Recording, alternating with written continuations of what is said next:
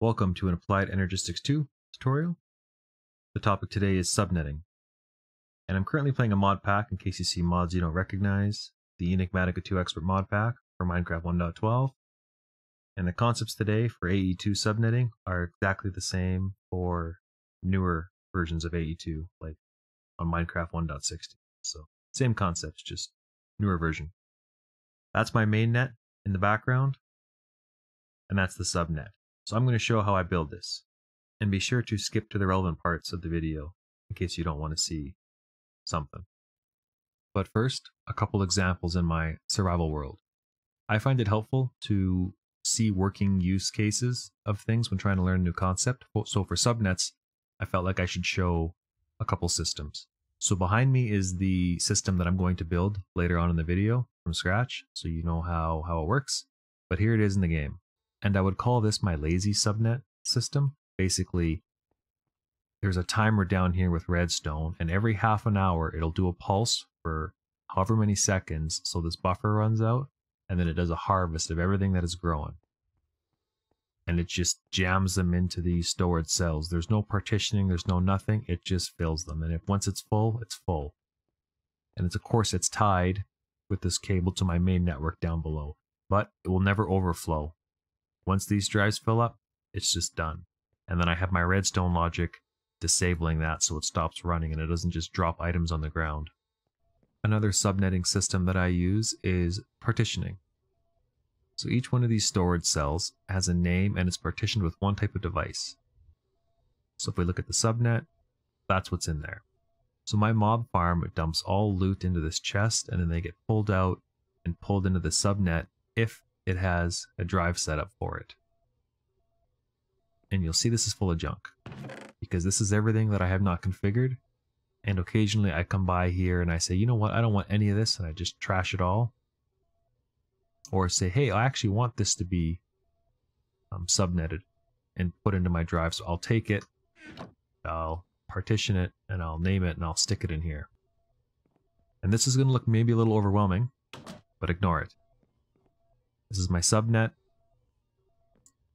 on the other side of this, and this is actually my main net. See how it's split right here? So this is a subnet, where this is a main net. And what happens here is these systems say, hey, when I'm low on skulls, turn on this transmitter, and it turns on my mob farm. These are all my different mobs that I need. So another really cool subnetting example is my armory. In this pack, mobs drop gear. And I have an integrated dynamics stripper machine that pulls the armor off of the mobs in mint condition. Well, most of them off in mint condition. I think a few of them don't have energy or charge or something, but for the most part, they're mint condition. And I don't want this mob farm that's constantly sending items periodically to jam up my entire storage system, so they're confined to only these two drives. And if I decide, hey, I need more space, which I doubt I ever will, I could slam them more in here. But that's another great use case for a subnet. Nobody goes back there. Time for a build example. So I got this harvester here that when I turn the redstone on is going to do the whole area at once. In my survival world, I have this on a timer, so it runs for 20 seconds. So this buffer goes down and then it's off for like a half hour, because I don't need a lot of crops. I just need a certain steady amount coming in. And I got the fertile dirt and the greenhouse glass to make sure these crops kind of grow quickly and at the same rate. So every time this thing fires, we're kind of getting an equal amount of items put into our localized storage area that I'm going to show building.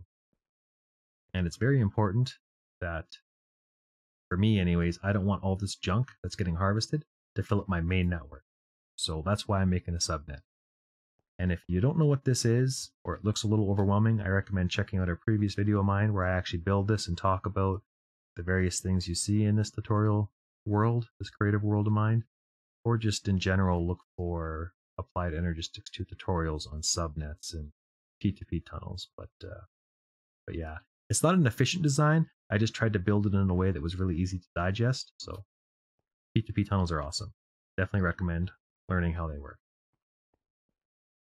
So for now, before I actually tie this storage system into the main net over here, I want to build an ad hoc network for demonstration purposes.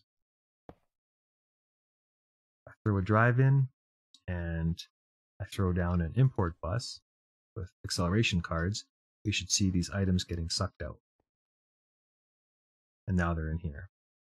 And for ad hoc networks or subnetworks, I like to throw down a different type of cable behind my terminal so I can easily see, hey, this is an ad hoc or a subnetwork. It's not really my main net, which I leave as the basic Fluix purple color. Just by itself in an expert world, this is an amazing way to have a storage system. It's really nice and compact. You can have 8 devices on here, 1, 2, 3. So 3 of 8 right now on an ad hoc network. You can't make it any bigger unless you use an ME controller. The ME controllers give you 32 faces. You can build them in complex ways. They give you lots and lots of channels. That's what these P2P tunnels do. They allow me to take 32 channels from this block face and compress them down to 1 and send them throughout my base. So you can see I'm extracting 32 channels at kind of each of these areas where you see that happening right there. So let's build it here. Easier to see than to talk about. For starters, off this dense cable, I have to have an 8-channel cable. And then I can slap down a P2P tunnel. And to program these, you shift right click and it gets a frequency, and you can see it's online, but it's unlinked. So online means it has power. It's not linked, so there's no data. I happen to know this is one of the ones I was testing previously. It's unlinked. I'm going to reprogram it by right-clicking on it. And now we can see it says missing channel. If you give it a minute to load, device online, and it's linked. So again, all of these channels are being compressed into these P2P tunnels and sent for me to use. And it is overkill, right? Because if we look at this example, I'm only using 3 out of 32 channels. If you look at the tooltip there, I could just pull this cable around and use it here, but what's the fun in that?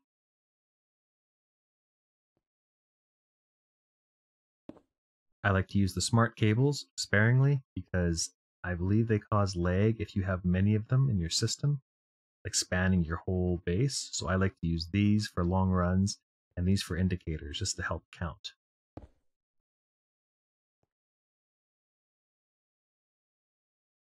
So the storage bus allows you to interact with external inventories. Very popular to use with the drawer controller, as you can see there. That storage bus allows me to see every single item inside all these drawers. So the same thing here.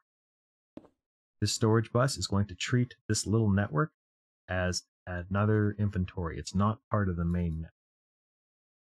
And the way that you interface with another little subnet ad hoc thing like that is with the interface. So we slap that down. So storage bus is accessing this. And if we slap this down and this down, we should see that everything's online, everything's happy. Because, I'll talk about this soon, I'll get rid of it actually. This has got power, and this has got power. They're actually split here, they're isolated, only data is passing through here. That's maybe a good time for me to mention the whole concept, the core concept on Applied Energistics, is it's a mod that works on the idea of data and energy. So most of these cables have data and energy flowing through them, but when you get here, only data can pass through this. If I was to break this, you would see shortly this would run out of power. So technically data is still running through here, but these devices don't have power. A really popular way to power them is to use a quartz fiber, which only allows energy, power through it, no data. So these two networks are still isolated because of this, which is exactly the same as if I had left a energy acceptor down there. But those things are kind of expensive. And it's just another power source to have. So yeah, if we have 49 blueberries there, we got 49 blueberries in there. Now there's a problem with this design right now, and there's a couple ways to fix it. So if you're a little familiar with Applied Energistics 2, you might even kind of questioning yourself right now, because what I've done here is not going to work perfect. There's a potential right now when I'm interacting with this interface, this inventory, I could put items into here because it is an external inventory. but I want to set it up that it only has these crops. I don't want other stuff. I don't want like sand and ores getting pushed into here because it's basically a big chest. So what you can do for lazy subnetting, as I call it, is you can put it on extract only. So that way you can only pull items out of here. You can't put items in. And for the most part, when you're auto crafting, let's say you were using your auto crafting system over there to make food or something with all these crops, that's fine because that's going to pull out the exact amount that it needs and then make stuff. If you're doing manual crafting, then possibly you're going to pull out too many items. Then when you throw them back in, instead of going in here, these crops, they're going to go into another inventory. And for me, that's not a big deal. I expect to be auto crafting most of the stuff, so it'll be precise. But what you could do, I never do this, but you can teach it to, hey, only allow in what is already in there. I don't really care for that. I usually do extract only, except on my mob farms. My mob farms, let's say wither skeleton skulls, I want to make sure I have room for those because you're going to get a lot more bones and a lot more rotten flesh from a mob farm than you are skulls. So it's really important actually to take a storage cell, to give it to stick it in the cell workbench and to say, hey, I want whatever item. I want to make sure this thing can only take that item. So you're partitioning it to only accept this item. You could put more items in, but again, you run the risk of it getting filled with more of one type of item and then less of another. I like to make one per. And because there's no way to know what you've formatted it as, you should give it a name. I usually spell it properly, but I'm lazy right now. So if I stick this in here, this partition drive is only going to take that type of item. And so the best way that I do it for mob farms, for me personally, is to name and partition every single one of these. So there's no cell that takes everything. I want them to only take certain things, and it makes sure that I'll always have room for skulls or some of the more rare drops. But that's the second way to make a subnet, is to partition everything. For this example, I think going lazy is fine, because all these crops grow at a consistent rate. So every time this thing pulses and harvests for 20 seconds or whatever it is, I'm going to get basically the same quantity crop.